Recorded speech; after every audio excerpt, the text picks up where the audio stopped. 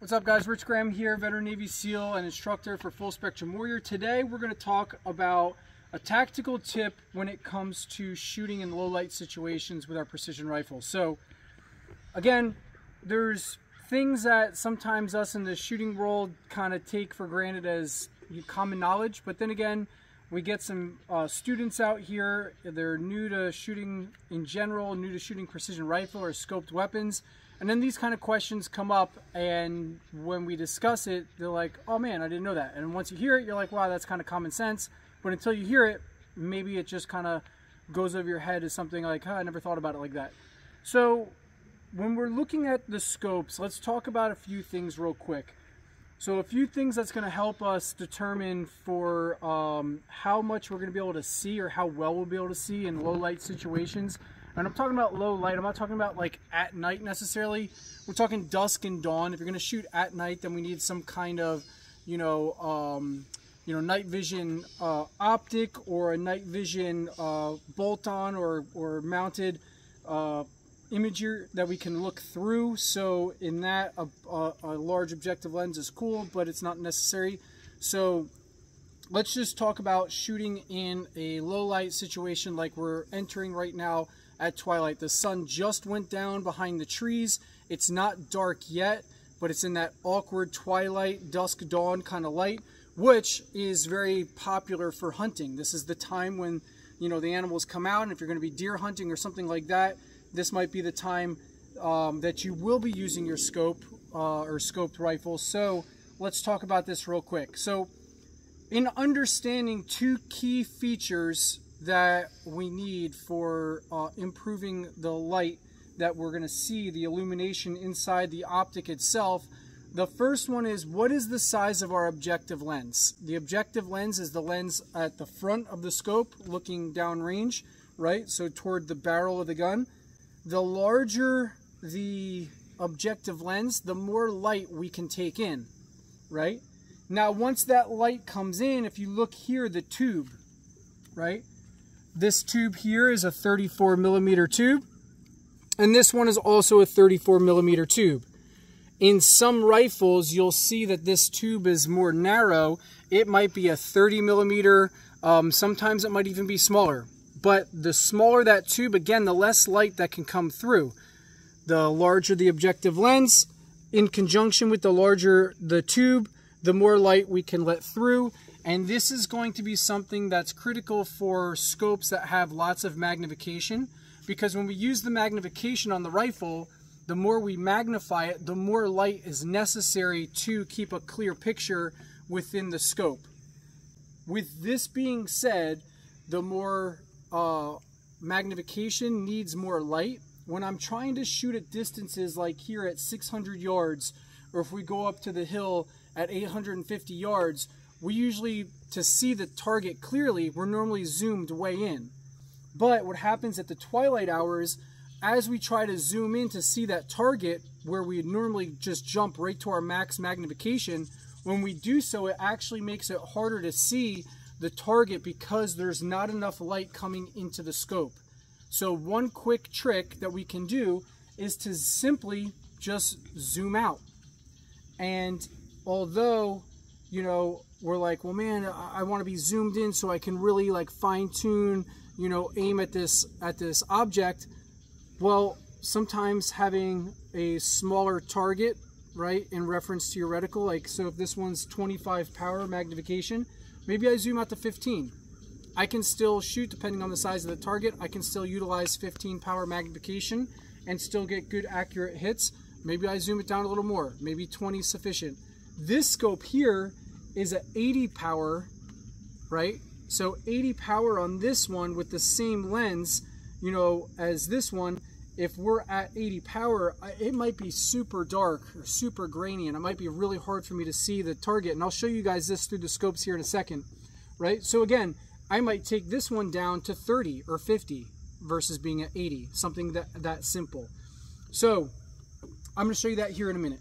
That's the first thing, right? So scope selection, if we're going to shoot at twilight hours a lot, what we're looking for is a large objective lens and a large tube so we can get that light.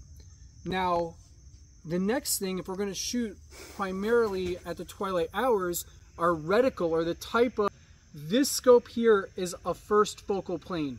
And what that means is when I zoom the scope in and out, the crosshair stays in consistent magnification with the dial. So if I'm using a reticle which has like a grid system in it, and I want that reticle to stay true to the measurement, right? So if I'm using my reticle to measure, normally on a rear or second focal plane scope like this one is, you have to be completely zoomed in to max magnification for you use the mils, right, or the minutes of angle, depending on the type of reticle you have. But for me to use the reticle as a measuring tool, it needs to be fully zoomed in.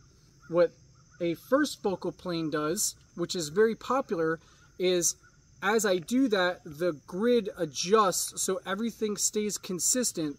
So the downside is for shooting in low light, let's say I'm going to zoom this 25 power scope down to 15 or 10 power, that reticle becomes super small, and sometimes it's very hard to see unless we have an illuminated reticle that we can turn on.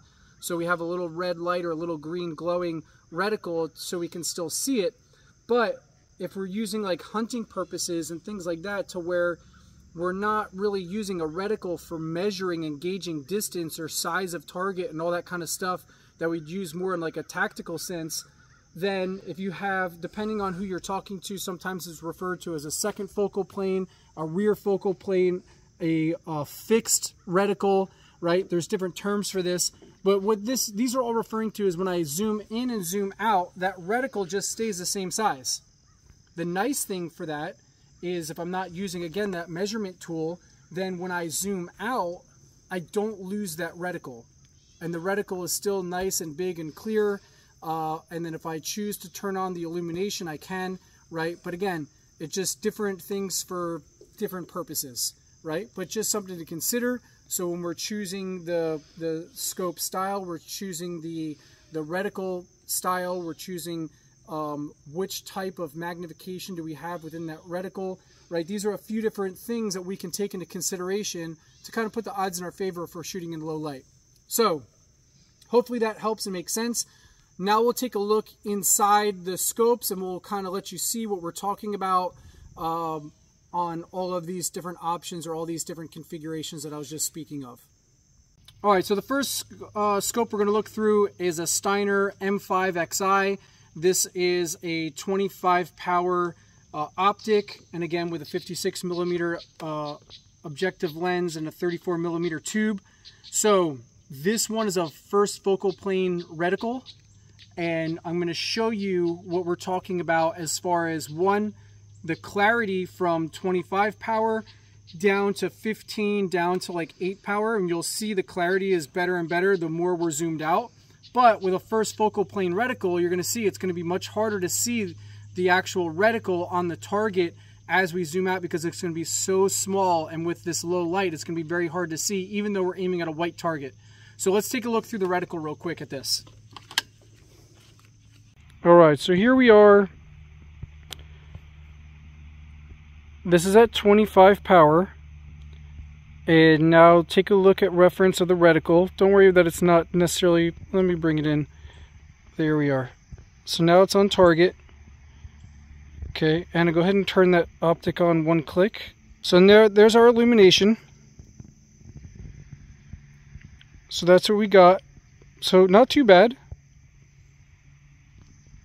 And then here we are at 15 power. My cell phone. So when I find that sweet spot right there, look how much brighter that is. But see how small the reticle now is? And then here we are at 8 power. So at 8 power, when you look at the inside the scope to outside the scope, it almost seems brighter in there than it does outside. But at this point, even with the red illumination on, it's super hard to see that reticle. The reticle is tiny. So this is what I was talking about, you know, just different things to consider with having a fixed reticle. So I'm trying to show you guys that as best I can, holding my cell phone to the back of the scope. But you can see in this, what I may do is I might get on target, right? And if I'm searching for something in low light, I might come down to like 10, 12 power so I have more clarity. Once I find the target, I will then zoom in, right, to get that reticle nice and large on the target until it gets to the point to where I'm losing visibility or it's getting too hard to see. And at that point I can stop and I can use that as my reference point to take my shot or to work from. But again, if I have moving targets or anything like that and I'm trying to use holds or call for windage, you know, if it's a windy day and I want to do like 0.2 left, 0.5 left or something like that, holding for the wind call, this will be more appropriate because I will still be able to use the reticle for those measurements for a moving target, for a windy situation or anything like that, you know, but as I zoom further out, it's going to be really hard to see those markings on the reticle for doing those types of procedures, just because it's so dark and they're so small. So let's take a look at the other style scope so you have a reference point.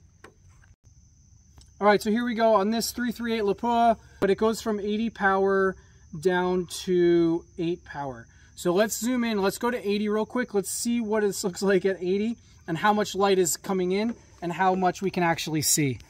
All right, so here we are at 80 power. And you can see in relation to through the scope to the side of the scope how dark that is in there, right? So now I'm going to go ahead, I turn that reticle on, it's just not zooming, it's not focusing on that reticle well. Right, but I'm going to go ahead and zoom this out from 80 to 50.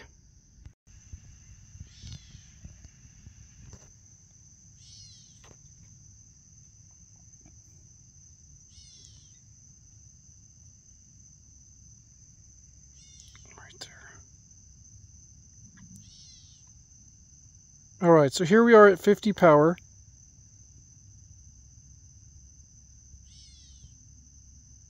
So again, it's pretty dark. See if I can get this reticle to focus. But now at least we can see. So there's not enough light coming through. But you can see here when I came down from 80 to 50, that reticle is still the same size. And now if I dial down to 30, the reticle is the same size, and now we got more light coming through.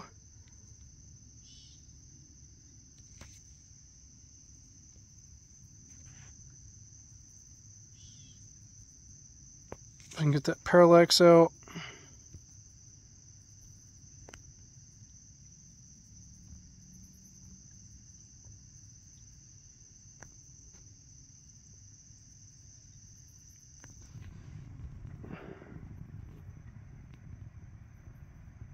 Alright, so there's 30 power, but again, you can see the reticle in relation to the size of the target.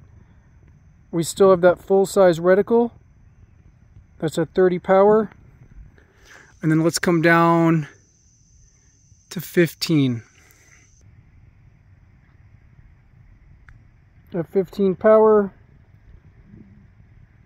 a much brighter image inside the reticle. And we have a full-size crosshair, because as we zoom in and out, the crosshair doesn't change. So as I'm zooming out all the way,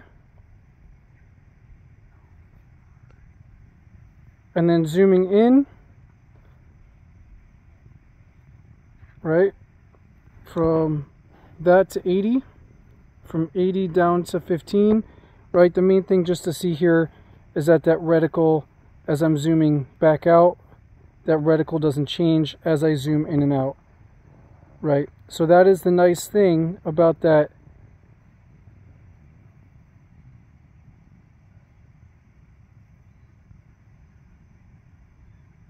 That's the nice thing about that fixed reticle, or that rear focal plane or second focal plane reticle. So you can see that's kind of like the nice thing about that rear focal plane or fixed focal plane, second focal plane reticle, is that basically as I zoom in and out, it stays the same size, easy to see. All right, so take a look at the sunset here.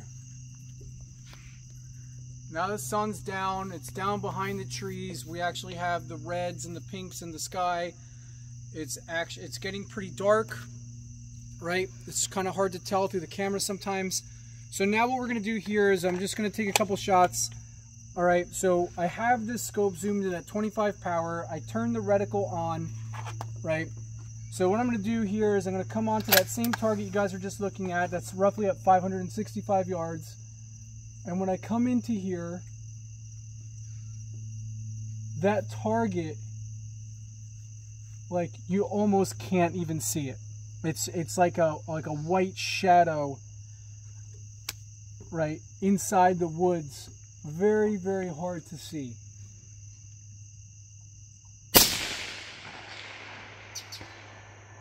Right? Okay, so I can still hit it, but if I'm searching for a target, like if I didn't know that's what I was looking at, I wouldn't really be able to tell that it was that piece of steel. So I'm going to come back in, I'm going to zoom out to 12 power. Okay, so the reticle is going to shrink because this is a first focal plane scope. But now coming back in, looking out there, now I can clearly see the piece of steel. It's still very dark. The reticle is small.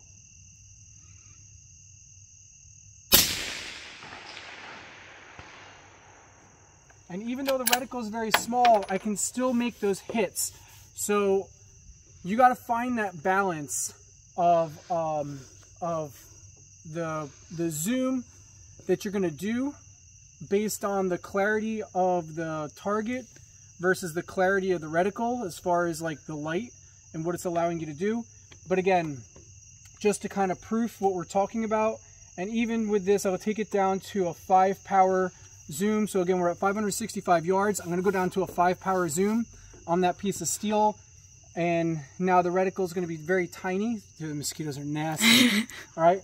So I'm going to go down to a 5 power, which most people wouldn't want to shoot 565 with a 5 power magnification, because it's like, well, I can barely see the target because it's so small. But in this case, it's like I got to do a balance of, well, yeah, it's really small, but it's so dark it's hard to see. So find that good spot, right?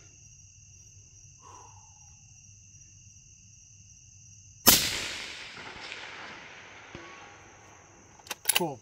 So again, just showing it works, and then you can figure out when you're looking through your scope which is the best approach to do. Like I said, I like to zoom out, find the target so I have the most light, and then zoom in to where I have the most magnification that I can still see clearly. And as I go, I might need to just tweak that a little bit as the night continues to set. Maybe I get to 15 power, and then I take it back to 12, and then I take it back to 10, until you just can't see anymore at the minimal magnification.